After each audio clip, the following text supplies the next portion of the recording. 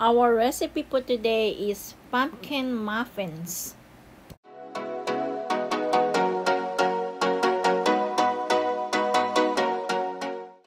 The ingredients are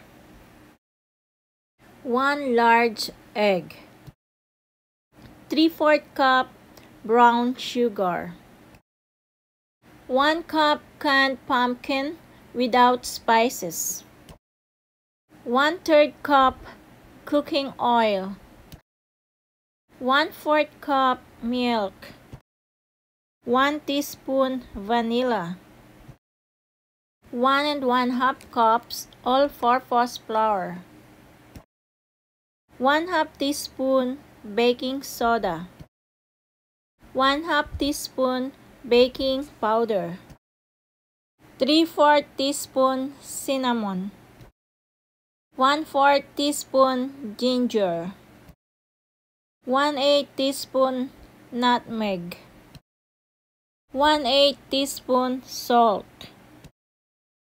For toppings, we have 1/4 cup brown sugar pack, 1/4 cup finely chopped walnuts, 1/2 teaspoon cinnamon. Procedure: beat egg in mixing bowl until frothy. Beat and sugar. Add pumpkin, cooking oil, milk, and vanilla. Mix. Combine next 7 ingredients in another bowl. Stir thoroughly. Add to pumpkin mixture and stir just to moisten.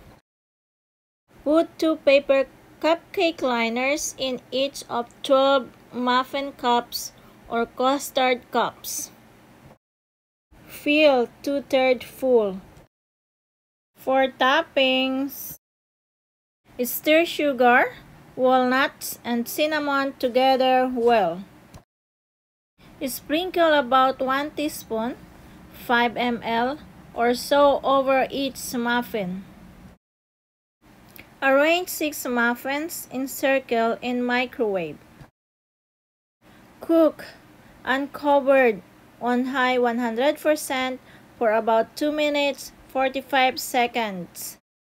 Rotating dish 1/2 turn or change position of custard cups at half time if you don't have a turntable. Test for doneness. An inserted wooden pick should come out moist and crumbly. Let it stand 2 minutes. Test for doneness again. An inserted wooden pick should come out clean. Serve. Enjoy!